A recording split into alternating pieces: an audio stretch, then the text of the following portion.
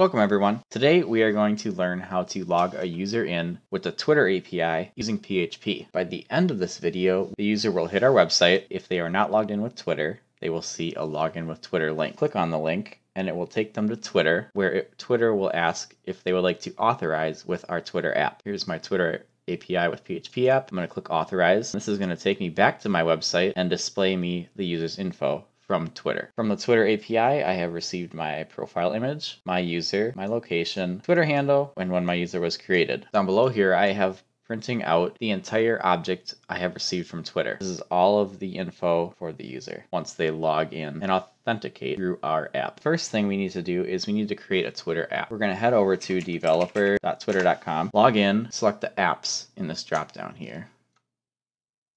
I'm going to be using this Twitter API with PHP app I created. There's my app icon, which we saw when I authenticated. If you don't have any apps here, click Create App, fill out the form, and then your app will appear here. Click on Details. The key piece of the app details for logging a user in is the callback URL. This must be specified and this must be a valid URL. This is where Twitter will send the user after they click the Authorize App button. If it doesn't match this callback URL, the user will not be able to authorize with your app. The other two pieces of information besides the callback URL will be the consumer API keys. These are required in our code in order to talk to the Twitter API and get a valid response. Now let's get to coding. First thing I'm going to do is I'm going to create a config file. This config file is going to hold our app credentials. Like I just mentioned, our consumer key, our secret, and our callback. I'm going to copy the callback URL for my app, paste it right here. Then I'm going to do the same for the consumer secret and the consumer key. We have defined our consumer key, our consumer secret, and our callback. Each one of these defines has to match the app that you created. If it doesn't, the user will not be able to authenticate with your app. Once the config.php has been set up, we can move on to the index.php file. I'm going to copy this config file and I'm going to name it index.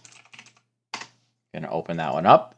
So we have our index file created. First thing we need to do is define our session. If we're using sessions, we're going to store our access token in the session, so we need to define the session start. After that, we're going to require our config file. Now we have access to our credentials. Next, we need to require the Twitter login PHP helper. This helper can be found on GitHub. This is the helper we're going to be using. Twitter API login PHP. We're going to download this zip file, extract that file to our website directory alongside our config and index. There we go. We have the repository right here inside our website Twitter login PHP directory. And we're going to want to include this auto load, which will load up everything in the source. So back to our index file, we're going to do a require. Now we've required our Twitter login PHP helper we got from GitHub. After the require, we need to define our use statement. Now we can create our if statements. I'm going to first set up the if statement blocks. The first if statement is going to be if we have an access token. If our session Twitter access token is already set, that means the user has already authorized our app.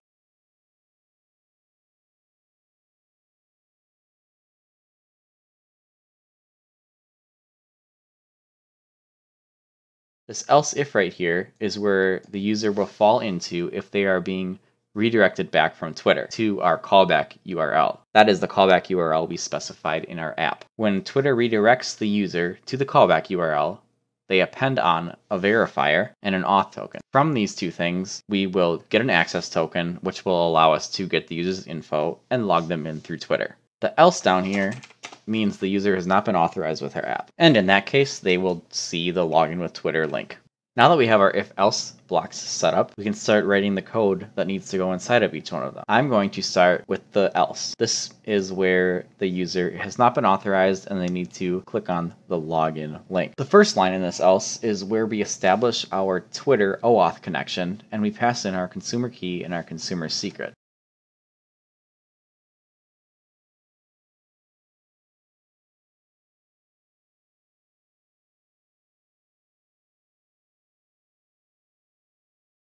So we have created a connection to the Twitter with OAuth. We're requesting an access token and we're going to save that token in the session. This session token will later be used in order to authenticate the user once they get redirected to our callback URL. The last thing we're going to do is we're going to set the isLoggedIn equals to false. After this if else block, we're going to do a logged in check. This check is just going to check if the user is logged in or not. Since we're starting out at the not authorized, the user is not logged in. So we're going to be falling into this else down here.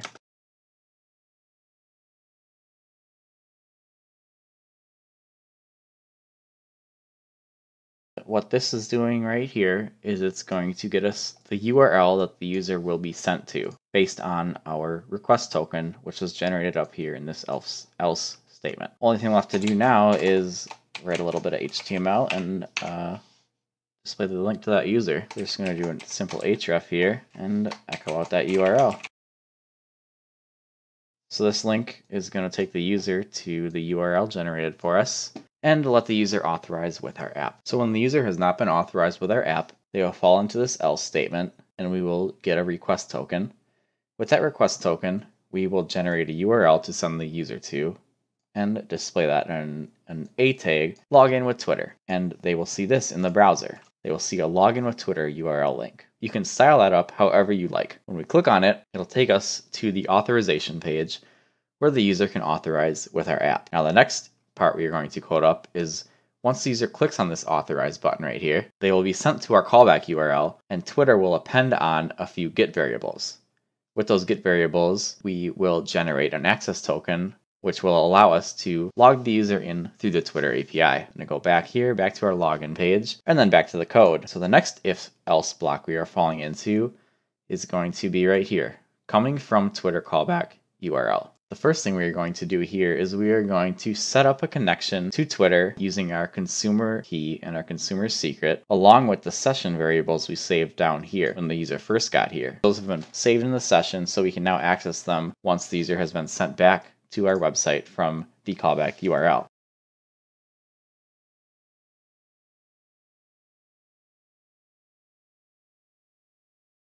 Connection has been created with our consumer key, consumer secret, our session token, and our session secret that was set when the user first came to the page and saw the link. With that connection, we can now try to get an access token. The access token will use this connection right here, along with the get variables, the verifier and the token, in the URL that Twitter has sent back, appended onto the callback URL.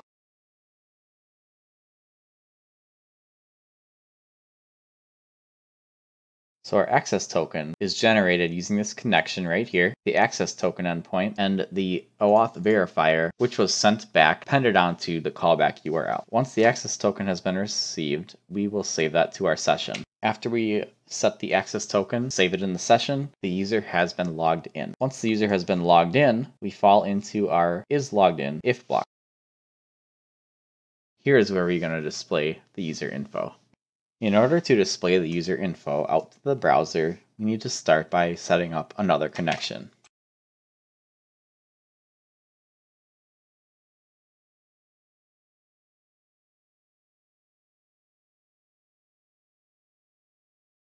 Our connection contains, again, our consumer key, our consumer secret, and now the Twitter access token that has been generated for us. We use the token and the token secret. From here, we can get the user info.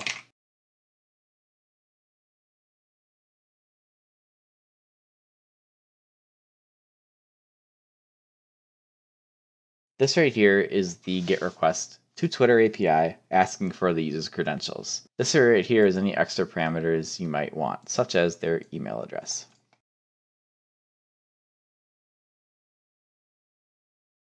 This is the if-else block for the user object. We're going to check if there's any errors, meaning we failed to get user info.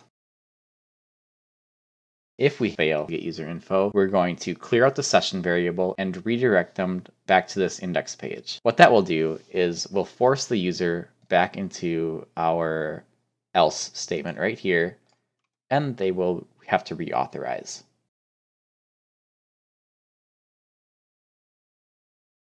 Now, if we fall into this else statement, that means everything went well.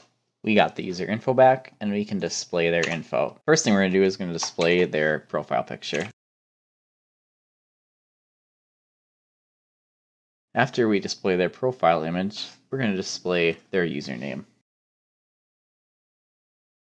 For that, we're going to copy this a few more times and display their location, their Twitter handle, and the date they were created.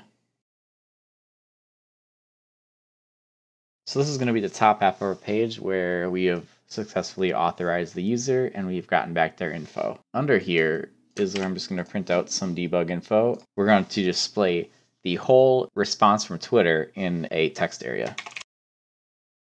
Text area, print our user. So we will see the whole user object displayed in the text area. That's going to show us all the info we're able to display for the user. We're going to save that, head over to the browser. Now we're going to click on our authorize button. So we get to our page, we fall into our else statement. We're going to click on our link. We're going to get to our authorize page and we're going to click our authorize app button. You saw it briefly said redirecting. That part means it's redirecting back to our callback URL and appending on our get variables up here, which we then use to get an access token, get Twitter API with the user endpoint, and get back the user's info. If all goes well, you will see the user info displayed here on the page. I got my picture, all my info, and we have down here the whole user info object dumped out into a text area. Perfect. Now we just have one if-else block left to fill in. That is the easiest one yet, and that is this first if right here. So now that we've logged in, verified, and we have an access token, that means that our session Twitter access token has been set. All we have to do here is say is logged in equals true. And that's all there is to that if statement, because we did most of the work right here when they first got verified. We set the access token and we set our Twitter access token in the session. I don't know if I could spell right. Let's add one more S onto the Twitter access token. So as I was saying, in this else if here, when they got redirected back from Twitter, we created a connection, got the access token, and set that in our session. Now, if we refresh our page, we will already have that access token in the session, so we just have to specify is logged in to true. We will bypass this whole if-else block here, and we'll fall right in here, where we will create our connection with our session Twitter access token, get our user info, and display it out to the page. Back in the browser here, I can refresh the page. We have fallen into the first if statement, where all we did was set our isLoggedIn variable equal to true, because we already have generated an access token from Twitter. So we've displayed our user info out and dumped out the object right down here. That is how we log a user in with the Twitter API using PHP. That's going to about wrap it up for this video, guys. As always, thanks for watching. I hope you guys learned something, and I'll catch you later.